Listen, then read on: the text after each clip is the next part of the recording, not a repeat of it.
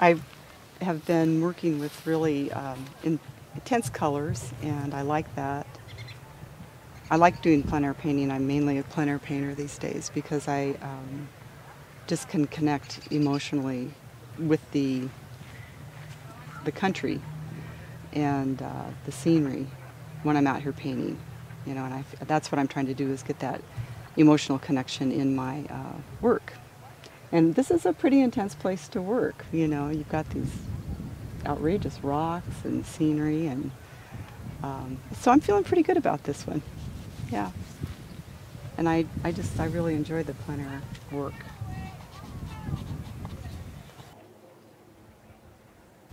I think sometimes that I try to find things that have an energy and increase the energy. Like the water actually moves really slowly, but trying to pick up almost like a whiteheads and, you know, as if the water's rolling more, so it gives some energy and movement, kind of stippling and creating higher contrast.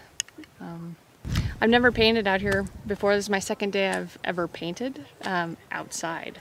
So it's been an experience with all the elements and dropping my canvas into the dirt and almost kind of getting a little bit of Smith Rock in my painting, which is kind of fun.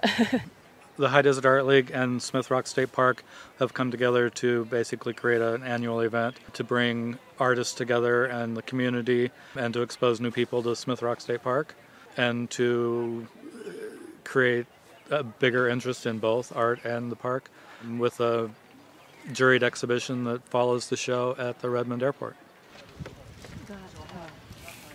The artists that are here range from beginners to very experienced, well-known artists, and they work in a lot of different media.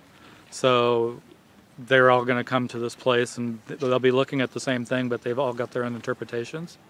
And some of them are focusing on the big picture, and some of them are focusing in on more minute elements. Some of them are even incorporating other artists into their pieces. There's a lot of variety and a lot of interpretations.